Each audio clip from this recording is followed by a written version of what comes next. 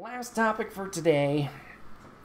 Let's talk another kind of not cinematic experience, but let's talk some shows that I've been watching recently. So we'll talk about one that Lady and I have been kind of binging together, and then one this past week I've delved into. But first off, Lady and I have jumped into Bob's Burgers. We've been meaning to watch it for a while, but we finally started from season 1 and started watching. I think we're in season 5 or 6 right now, over on Hulu, and we've been having an absolute blast with it. I mean, I don't have a lot of history with The Simpsons, but from the little bit I have seen, it has those similar elements to that show in terms of, like, obviously the weird dynamics of the family and the kids and just the shenanigans they get themselves into. But I will say something that I do really appreciate about the show is the continuity that they surprisingly have. You'll run into characters and do little stories with them in one episode, and then you may see that character down the line in another episode, and they'll still remember or bring up past events. Not like, oh, you have to see everything, but they'll reference how they have a history and how they have tension or something they did really well together. It's just something I personally appreciate because it's simple, it's small, and it just allows these characters to kind of grow throughout the show instead of just being individual plot by plot, episode by episode, like short narrative, which is fine, obviously, for episodic TV. And they still do that, but it's just that little extra layer of spice of like, oh yeah, this world is constantly evolving, even if the kids aren't getting older and like these other big life events aren't necessarily happening, but it just allows the world to be fleshed out more and more. Yeah, it's been really fun and entertaining to jump into it. Just the stupid situations that these characters get themselves into and how they react to things. Like, the kids are absolutely insane, with Luis and Tina and Jean, like, seeing the chaos they get to themselves into at school or outside of it. It's just been a lot of fun. So glad that we've jumped into that. Obviously, we have a lot more episodes to go, and I think the show is still going. I think they had a movie at one point, or at least they were working on it. I don't recall if that's still a thing. That might have ended with the Disney buyout or whatever. But yeah, a lot of fun with that show. If you need something just to kind of turn your brain off, sounds bad, but just something to cut loose with. It's goofy and stupid, but I don't feel like it overdoes it where it's gonna push you away type thing. I think it's a good balance with the elements that they do tell. Now, the other side of the coin, going from animated to live action, something that I've jumped into recently. It's been out for a little while and I've heard a lot of good things, but finally decided to give it a try, ironically after Fall Guy, just because I was on Prime. But I finally started The Boys. Now, for those of you guys who don't know The Boys and what that is about, let me see if I can find a synopsis. Superheroes are often as popular as celebrities, as influential as politicians, and sometimes even revered as gods. But that's when they're using their powers for good. What happens when heroes go rogue and start abusing their powers? When it's the powerless against the super powerful, the boys head out on a heroic quest to expose the truth about the Seven and Vought, the multi-billion-dollar conglomerate that manages the superheroes and covers up their dirty secrets, based on the comic book series of the same name. So yeah, I jumped into this. I am almost done with season 1, and I'm absolutely loving the show. Having a great time with it. I knew a little bit about Homelander, just seeing like the memes about him and the gifs and whatnot, and then also him making an appearance in Mortal Kombat 1 coming up. I was like, okay, I kind of know a little bit about you. You seem like this power crazy Superman type character, but other than that, I knew nothing about this show, and going into it with that blankness, for lack of a better term, was very rewarding. So speaking of spoilers from earlier, if you don't want to be spoiled on The Boys, like me, and just go in blank, maybe take off. This is your time. Peace. I'm not going to give like the full story stuff that I know right now, but I'm going to talk about story elements. So just want to be fair to that. So yeah, we get introduced to this world where the superheroes exist, and as the synopsis kind of said, like, everything seems hunky-dory and like, oh, superheroes are great and people are loving them and having a great time and like, you know, stoked about them, right? And they can do no wrong. And as the story, or as this first season is kind of unfolded, you kind of learn of how dark and twisted some certain things are, like how twisted in creepy ways and twisted in like, what? The really obscure ways that some of these characters are. And you learn how VOT, which is like their PR fund, like, superheroing is money, right? And they kind of try and twist certain things in terms of like their stories, their angles. Like, there's writers for the superheroes, there's PR teams, there's video teams that'll capture them doing the right thing, and if someone does do a bad thing, they like have all these lawyers or try and cover it up, and they want to be like these perfect specimens, beings, and whatever. And the 7 are like, I guess, just the 7 representatives for VOT. They're like the best of the best, at least from what I've seen. And how the story gets going is you follow 2 perspectives. And you see the superhero side of things, and you see the normal citizen like scenario. And I would say the normal person is probably where more of the focus is, but in the character's name is Huey. And his story is he's just an average guy. He's working at an electronic shop. He has this relationship with his girlfriend for I don't know how long. And they meet up after work, and they're talking about their lives and like, oh, maybe we're going to move in together. And like, they seem really happy. And they share a moment together outside. And while they're doing that and they're holding hands, she gets killed by a superhero. And Huey's just standing there, just takes that all in. And this hero doesn't stop. He doesn't apologize.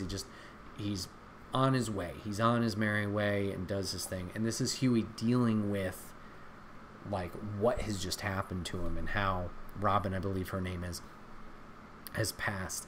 And he's trying to like deal with those emotions and like try and get some type of justice for her and like punishment for that hero who was just out and about and was saving people when there was nothing going around or going on at the point.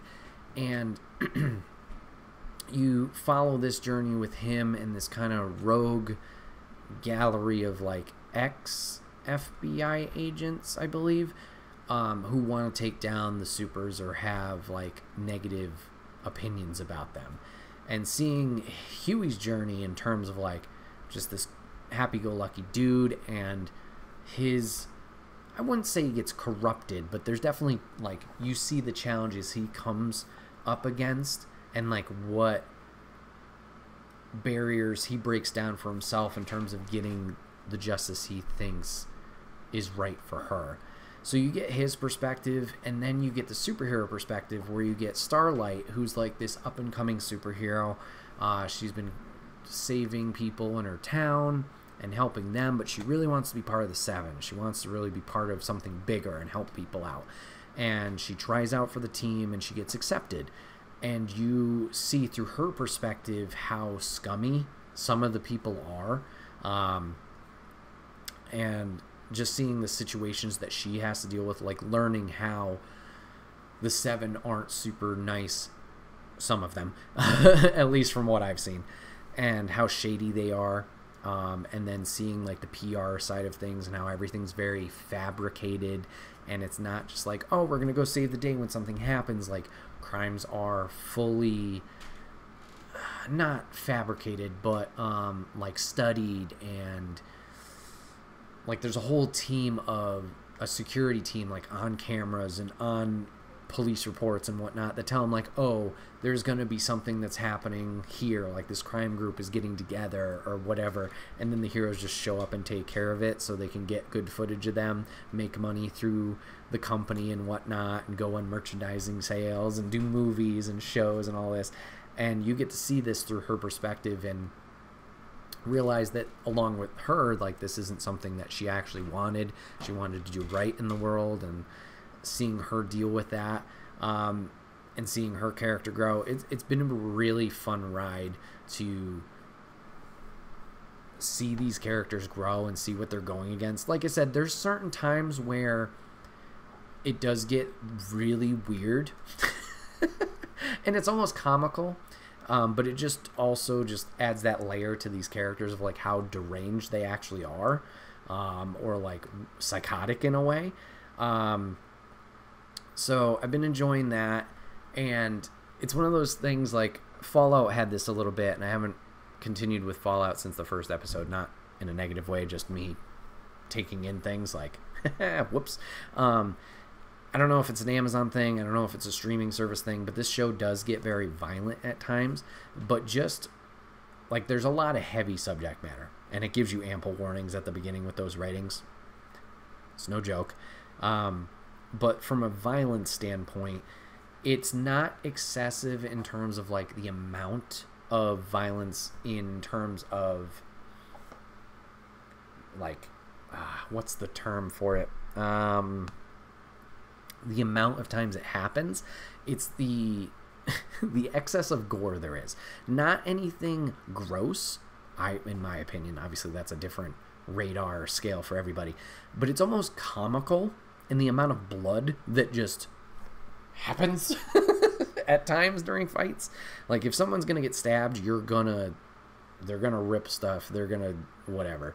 If someone's gonna explode, it's just red. Like, it doesn't happen a lot, but when it happens, it's like, Jesus Christ. So if that's not your thing, I just say be careful of that. I would say it's very telegraphed when those things or moments are going to happen, so you could try and avoid those. But yeah, it gets to a point where it's like, yeah, like I said, almost comical, because it's like, what? Way too much here, way too much. But the story's been really good. Like I said, I'm on season 1. I want to say I'm episode 5 or 6 in. And thinking, like, I know where this story's going, and then seeing more elements be revealed to us, the audience, and the twists and turns that we're going on.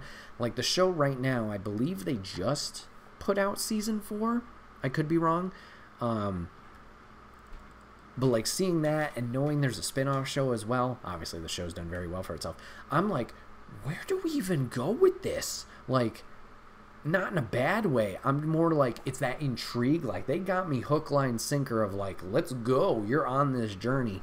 I'm really interested to see where these characters that they've introduced, and I presume more characters, because we only have the one super group.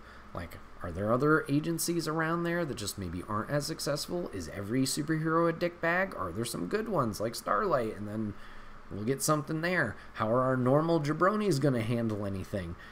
Seeing what they try and do to deal with the super people is interesting.